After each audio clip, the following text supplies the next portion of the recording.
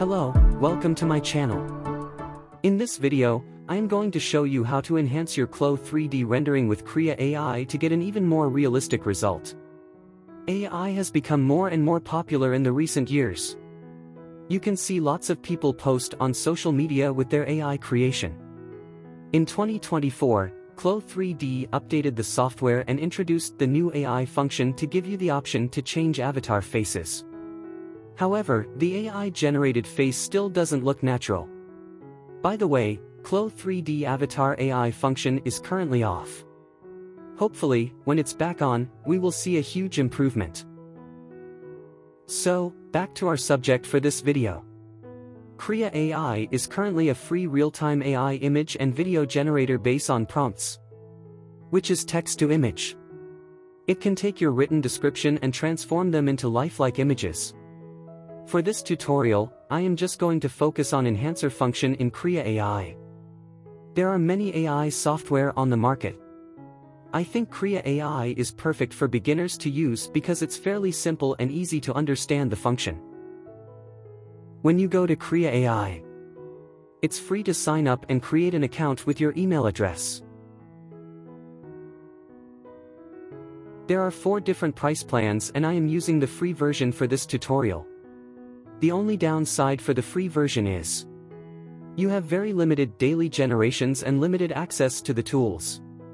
But, for the beginners or someone who just want to test it first, this free version is pretty useful for creating images to post on social media or for your presentation.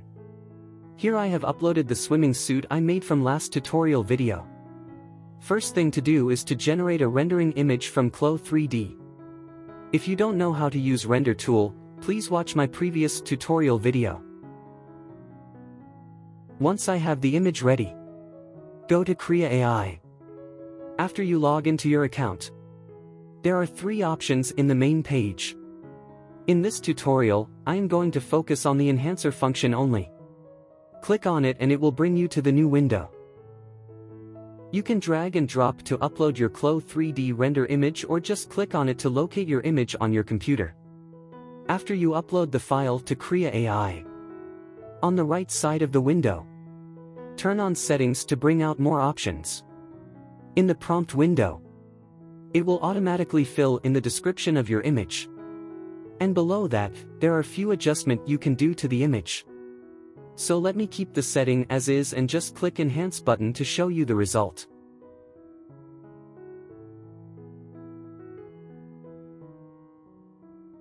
Once the new image has been generated, slide the bar, and you can see the avatar has been replaced with a realistic-looking female figure. Even the clothes will be enhanced as well. Let me change the prompt description to a black female supermodel and click Enhance.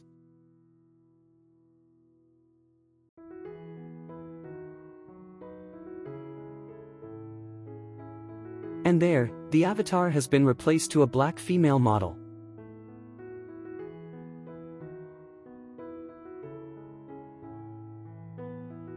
I can change to an Asian model as well.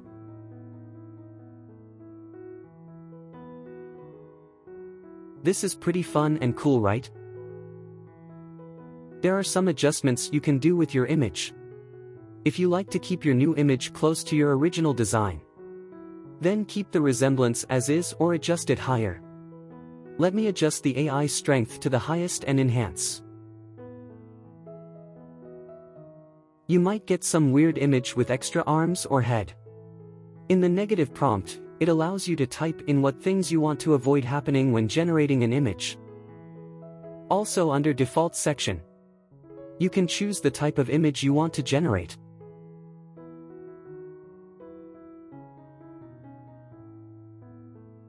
So, have a little fun and play with it to see what works the best for you.